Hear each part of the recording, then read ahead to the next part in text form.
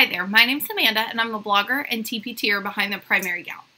Today I would like to show you how I run my virtual small groups. So I'm going to pretend like you're in my small group and half of the time talk to you like a teacher and tell you kind of the who, what, when, where, what you need to do. So first I'll do a little teacher talk. So some helpful tips that I think are good, or if you can implement it, would be wonderful. And the first is to, if possible, send home a real printed copy of the book. I know in some districts that is not allowed, that's not possible, or maybe you can for a while, but you may not be able to maintain that for weeks and weeks. But if possible, send home a printed copy. If not, then your students will need a piece of paper and a pencil so that they can write down the problems from your screen and then work them out with you. For me, I hate having my kids write down the problems. I do think it's a good practice for them to do, so it's not awful if they don't have a printed copy, but sometimes just for the sake of time, if it's already written down in their book, all they have to do is actually focus on solving the math problems. There's also a website, which I'll show you here in just a minute. It is called camyapp.com. It is free for teachers. There are some paid options where it can do more and you have more functions, but I'm just using the free version, and what I'm going to show you today, it's what I've been using with my students, and it works just fine. So I do think our district is working out to purchase that, but I don't even know what features that would have. But I do know that a lot of teachers have been talking about using Cami, so maybe paid versions are very common. I don't know. So I always start out my small groups by greeting them. Hey guys, how are you? A little bit of talk. Today we're going to work on 2-digit by 2-digit addition or 2-digit by 2-digit subtraction, or kind of giving them an idea of what we're going to work on. And then I tell them, okay guys, let me share my screen. And I do a little clicking to share my screen. You'll see here that some of these are still in the works. I hope by the time you see this video and you download this for yourself that more of these weeks have been added. I promise they're in the works, but they take time. You'll click on the week that you need. So if you're further along and you're on week 3 or 4 and you find yourself in a digital situation, click week 3 or 4. For me and the purpose of this video, I have already clicked on week 1. And I'm going to show you what it looks like. It opens up in Google Drive. Let me plug in my laptop here. That's real life virtual learning too, guys. So it will open up in Google Drive, and you can do a couple of things. You can download it, which is what I like to do. I don't know why. My Google Drive is not organized. Or you can organize it and then it will stay in your Google Drive. For me, I'm a download it and re-upload it kind of girl. Doesn't matter what you prefer. Then I'm going to go to camyapp.com and you will find a page that looks just like this. Here you can open it from Google Drive. So that is for those people who are nice and organized and they know where it's at in their Google Drive. They save a lot there. But for me, I just click open from computer and then I upload the file. Either way, then you will open up to a screen that looks like this. And usually, by default for me, it's at 100%, which means that bottom part is cut off, and that just drives my little mind crazy. So if you click automatic, it will just automatically adjust it to fit your screen there. Then I would tell my kids, okay, especially with my book, we work on training. I train my kids to know day 1, day 2, day 3. So I might tell my kids here, okay, make sure you're opened up to day 2 or day 3, or okay, it's day 1. And then scroll to the next page where they will have the exact same problems that are in their booklet. If your kids don't have a booklet, that's fine.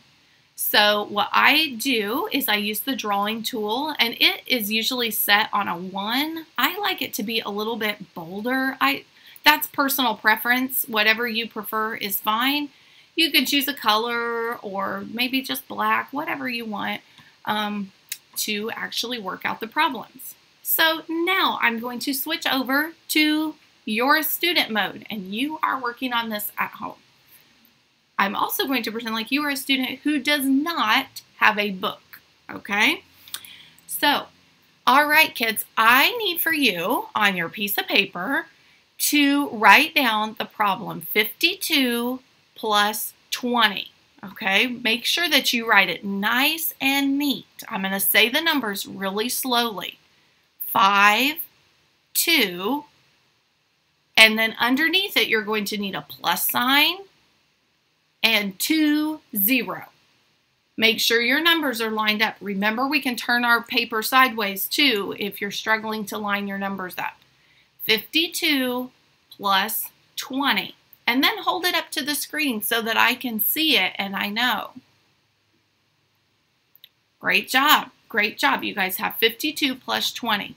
Now, because it's early in the school year, let's work this out together. So first, I would like for you guys to watch, and then I'll give you a minute to write down your problem. So first, we always start in the ones column, what is on the right-hand side. And sometimes, guys, this is hard for us because we don't read this way. We read starting over here.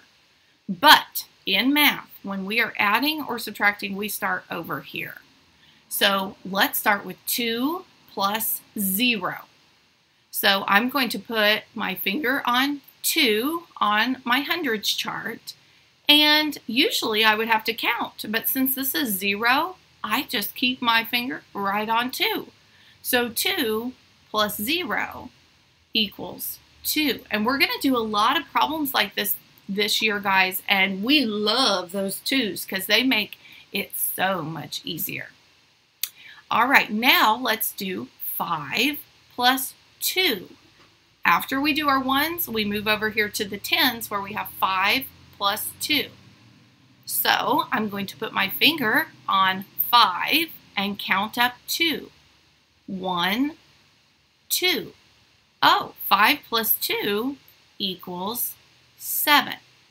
So my answer is 72. I'll give you just a minute to get caught up. Make sure you have 72 written down. All right, let's move to our next problem. Number 2 says 36 plus 22. I'm going to give you a minute to solve this problem on your own. Now, teachers, in real life, I would not give one problem and then come right back to problem number 2 and make them do it on their own. But just know you can make it as guided or as, okay, do it and come back to me as you want. Remember, you can change the color, the size, whatever you might need to do. I like to use my hundreds chart by putting a dot and then 1, 2, 3, or whatever it is.